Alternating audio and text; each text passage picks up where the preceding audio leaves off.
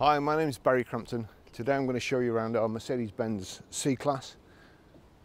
Then I'll take you for riding it, but first I'll tell you a little bit more about it. It's a 2008 on an 08 plate Mercedes-Benz C-Class 2.1 C220 CDI SE saloon. It's on 97,897 miles. Is MOT'd until the 10th of the 3rd 2021.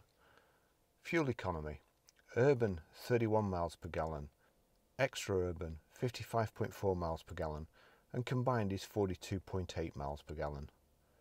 0 to 60 time of 8.5 seconds, a top speed of 141 miles per hour out of a 170 brake horsepower 4-cylinder 16 valve engine. Road tax: 6 months is £129.25, 12 months is £235. So we've got the chrome grille and the Mercedes-Benz roundel here, or emblem, whatever you want to call it, on the front. To me, Mercedes don't look like Mercedes without that particular feature. You've got front parking sensors there in the bumper, multi-spoke alloy wheels, and it's sat on Goodyears all round as well, so obviously the previous owner's not scrimped on maintenance. The chrome window surround. It's got electric boot release from the key as well. Plenty of room in the boot here, nice and tidy. Spare wheel under the floor there. Rear parking sensors.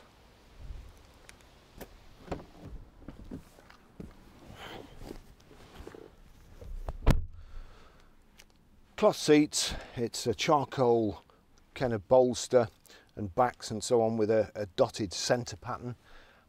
Nice Mercedes-Benz walnut trim insets in the back of the doors here. Magazine pockets.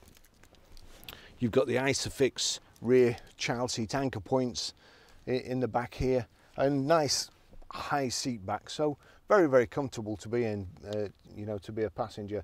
You've also up here you've got the display for the Parktronic, which you can see in your reversing mirror, and as you're getting closer to things, not only is it beeping, but the different segments are lighting up to tell you how, you know, how much room you've got really. I'll just take you riding it.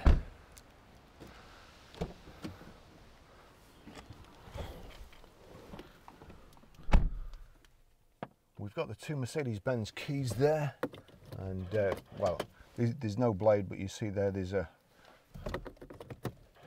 kind of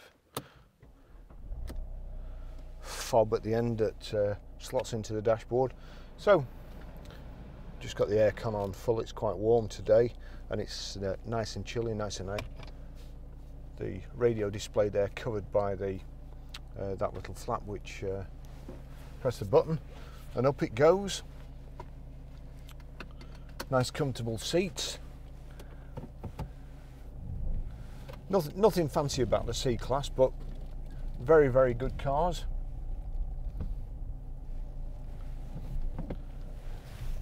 Nice to drive, plenty of room. If you've not got a big family, it's super. You see there the Parktronic on the front. It's also, you've got the same display in the roof at the back, which you can, if you've got your mirror set right, of course, when you're reversing, you don't need to turn around. You can see how far or how close you're getting to objects, and it's there's nothing behind me, so I'll just show you this. So there you go. As you're pulling up there, it's giving you a display on the Parktronic unit there. Tells you which side you're getting close to.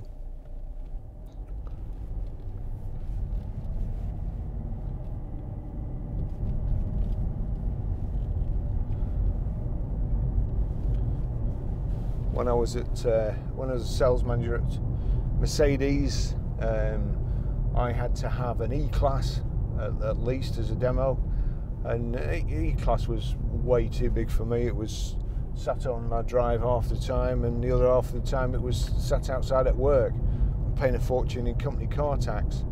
and I always wanted a C-Class, so they were absolutely perfect for me, for my needs.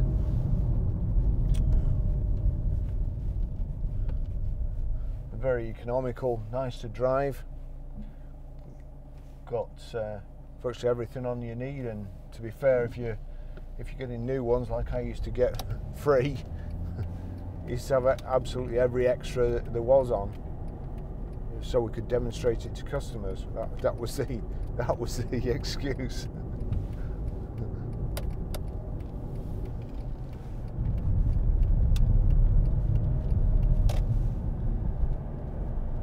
A couple of things that I don't particularly like on Mercedes-Benz. They always seem to just put a couple of things in that I don't like. I don't know why. I don't like where the cruise control is there, and I don't like the handbrake stroke foot brake as it is in Mercedes. It's okay in an automatic like this because you don't often use it, but there's a big foot brake here on the left hand side, so effectively if you've got a manual, you've got 4 pedals, an automatic you've got kind of 3 pedals, and then to knock it off you pull this lever here, and it's either on or off. It's very difficult. It's not too bad in automatic because you can have your foot on the brake and let it off here and let the brake off by easing the pressure with your left leg. In a manual, when you've got your foot on the clutch, unless you've got 3 legs, there ain't a whole lot you can do, and it bangs on and bangs off.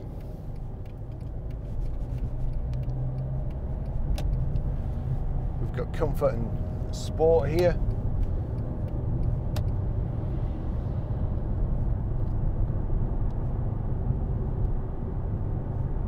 There we go.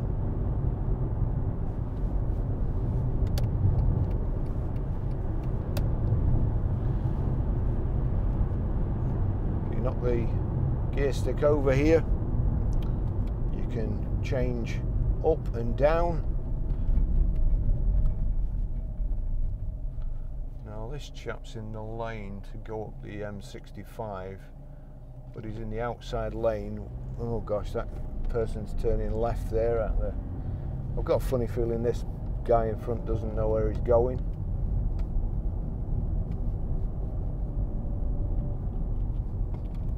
Yep, I was right.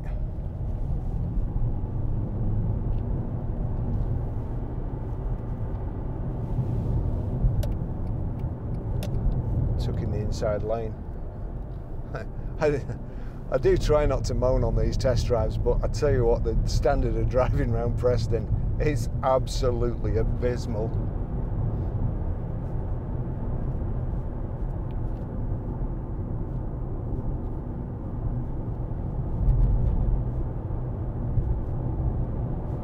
There we go. Put it back into comfort, holds it in gear as long as it can, and makes your journey less jerky. We've got Bluetooth hands-free, CD player. So the air conditioning here, that's nice and cold. I can tell you that. You've got your electric windows on the right-hand side here, and that is quite a good design there, because a lot of the time in cars, the electric window switch is flat on the armrest here, where with Mercedes-Benz, it's just, again, it's kind of muscle memory. You can, without looking, you can just put your arm on the rest and you know, feel your way around. You global lock in there, global locking and unlock. I'm gonna put that down because I think it looks better. But actually, I'll put it back up again. And so you've got kind of like a BMW eye control here. You can click back like so. Let's just put it on something that I can actually do that from. Put it on the radio, turn it down. As you can see there, you can knock in the thing across. If you knock it down, you can go onto the presets at the bottom. Sound, select sound, got the treble up there, and let's just knock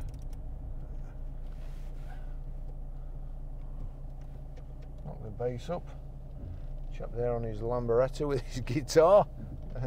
Bit of a cliche there.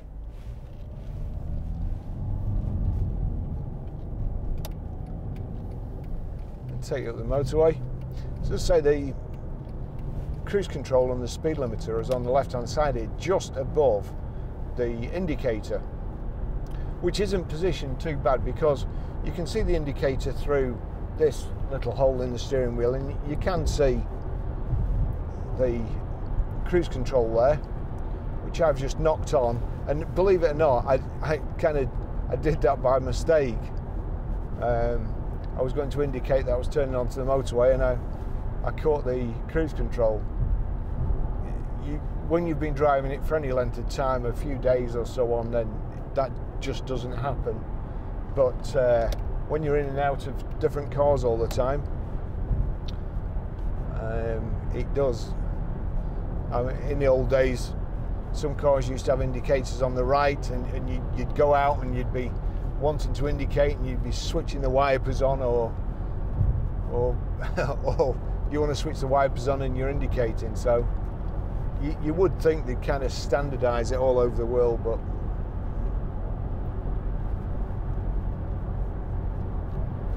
perhaps not. I'm actually going too fast there again. He's in a Range Rover, so he's allowed to.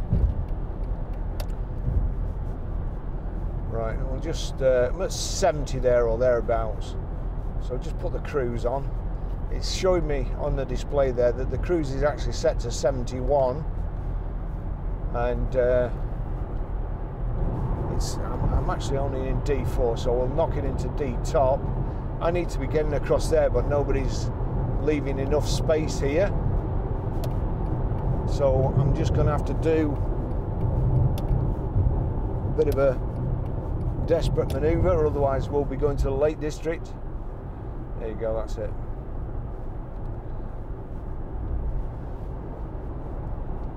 Let's just try and get up to 70 again. I don't think I'm going to make it here.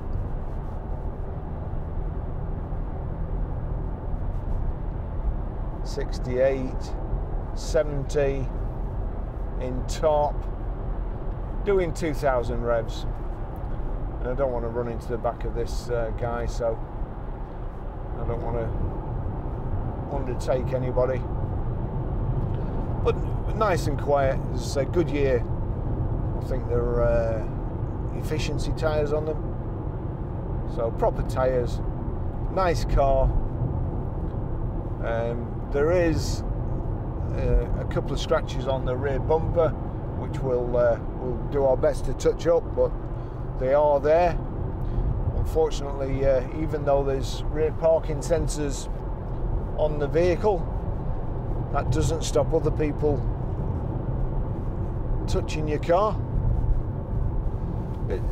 Nice comfortable seats. They're also electrically adjustable, electrically height adjustable, and the backrest is electrically adjustable, but the kind of leg room, that's from a lever down here. Let me just see here. I've just got time to do that. No, I haven't. I'll click that back up. So height and reach adjustable multifunction steering wheel as well.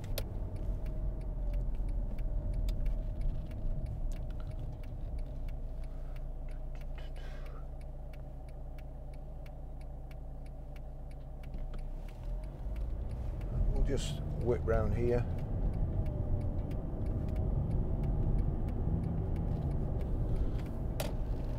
Nice steering, good suspension.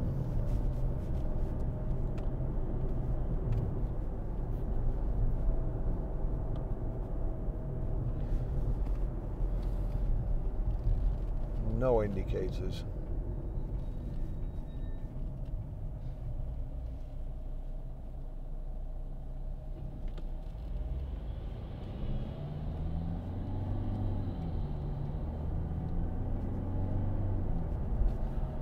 Nice smooth gear change.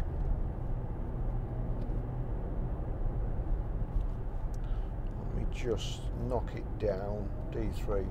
So it looks like it's a 5-speed automatic gearbox.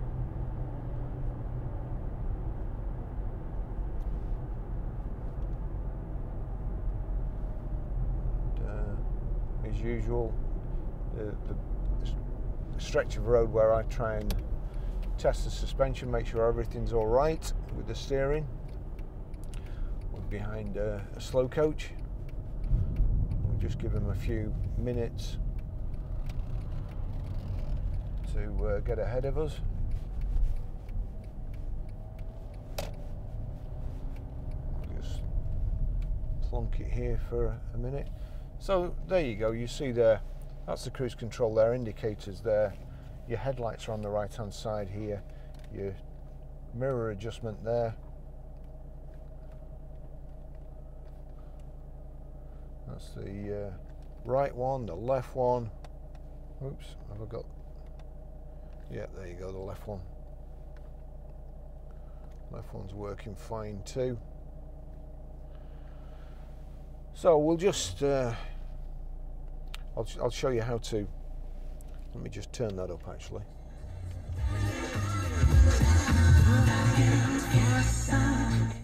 Or whether they've left a CD in. Right, we'll try these windy. There you go, it's just in sport at the moment, so it's holding in gear.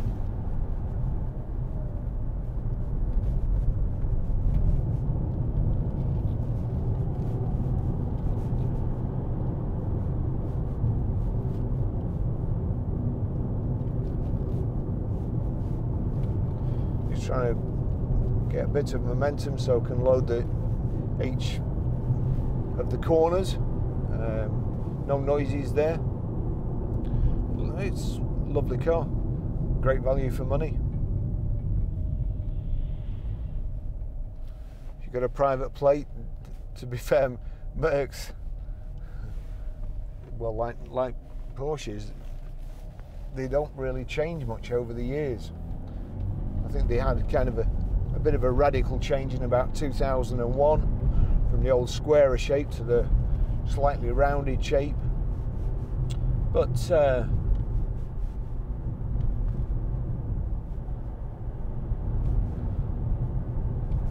probably never notice what year it was.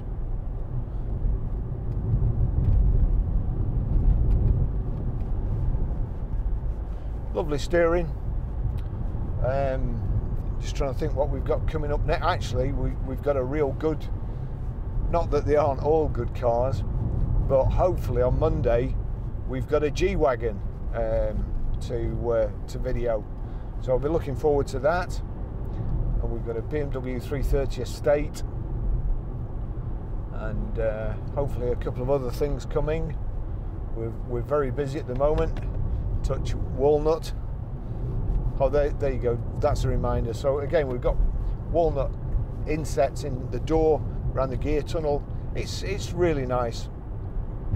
I like this style of car as opposed to the aluminium. The aluminium seems to scuff up a little bit if you don't really look after it. The wood has got a real hard lacquer coating on and is a bit more durable. So this is my style of Mercedes. Great car. I'll pull over in a short while and I'll show you how to pair and delete a mobile from the Bluetooth audio system. And see you in the next video. Thanks for watching.